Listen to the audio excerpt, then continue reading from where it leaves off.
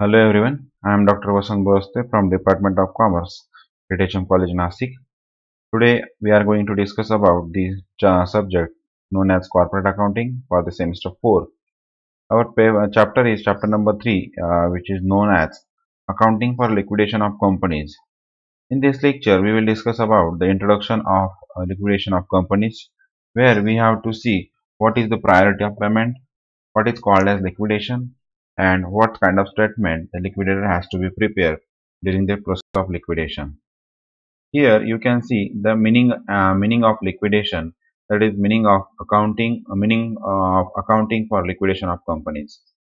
Liquidation is a legal procedure by which the corporate life of a company is brought to an end. It simply means that a company is going to be shut down. A company which is wound up need not necessarily be a bankrupt company. Sometimes even solvent companies are also liquidated. The second meaning from the legal point of view is that liquidation is the process of debt-laden company to wind up its operations and sell its assets in order to repay said liabilities and obligations. A company is liquidated when it is ascertained that the business is not in a state to continue. The simple meaning of liquidation is that when any company goes to in liquidation, it is called only when if the financial condition of a company is not in a good, or we can say a company which is bankrupt, or many times it may be declared by the shareholder that company should be shut down.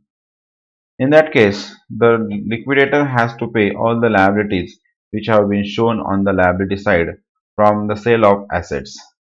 So the main work of the liquidator is to ascertain the assets, to sell out all the assets in the market, to call the calls if any from the shareholders. Then he has to sell the assets, and from the sale of assets he has to pay the liability whatever on the liability side. Keep it in mind that the liquidator should pay all the assets and liability as per the payment order which is given by the Companies Act 1956 and 2013.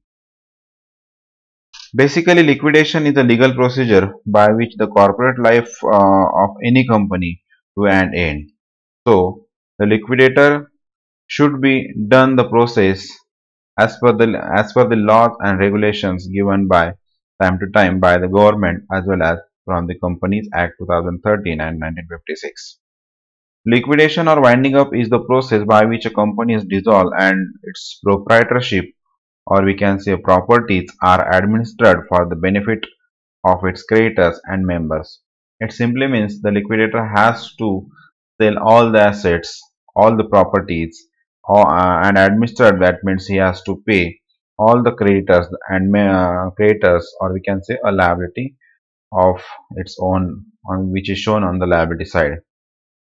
The liquidation involves realization of company's assets, payment of all the liabilities, and return of money back to the members in proportion of contribution made by them to the capital of the company. Basically, in short, we can say liquidation means winding up of company, and winding up of company means realization of assets of the company, payment of the liabilities, and distribution of the residual amount amongst the members of the company. Here are some characteristics of the company. The first one is realization. It means that the liquidator has to sell off various assets and properties. He has to collect the amount, that is collection from called up capital if any is there. Then he has to discharge all the payment made for settlement of various debts and obligations. And finally, distribution means what? Refund of surplus if any among the shareholders as per their preferential rights. These are four characteristics of liquidation, where the main work of liquidators is already mentioned over here. He has to sell all the assets and pay all the money, and if there is any surplus or any amount is balanced with the liquidator, he can pay the amount to the shareholders as per their preferential right. As shareholders have a preferential right, after that he can pay an amount to the equity shareholders. Here you can see the modes of winding up. Basically, there are three modes of winding up. First one is compulsory winding up by the court or tribunal. Second one is voluntary winding up, and third one is winding up under the court, the supervision of the court. Whereas the voluntary winding up is maybe by the members or creditors itself.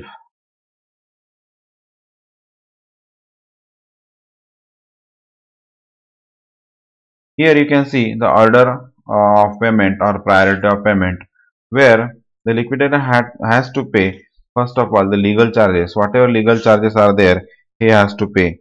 After the payment of legal charges, he can pay his own remuneration, that is called as liquidator's remuneration.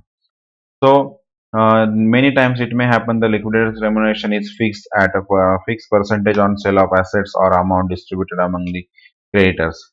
The third one is cost of liquidation, that is realization expenses or whatever expenses have been made for winding up. Then preferential creditors, the preferential creditors has to pay. After that, he can pay the debenture holders or other creditors secured by the floating charge.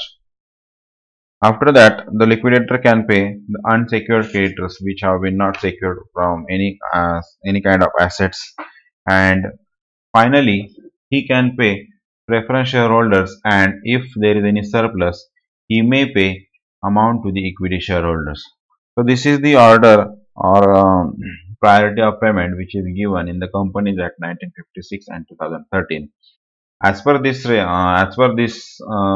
hierarchy, he has to pay the amount to the liability holders according to the law.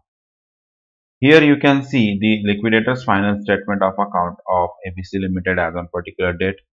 The form is given in form number 156 under the rule 3 to 9 as per Companies Act 1956 and 2013.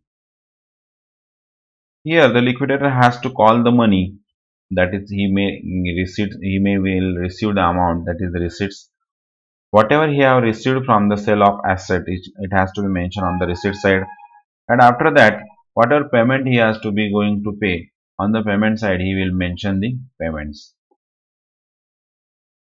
So with this I would like to say thank you very much. In the next lecture we will see how the practical example will be solved. Thank you.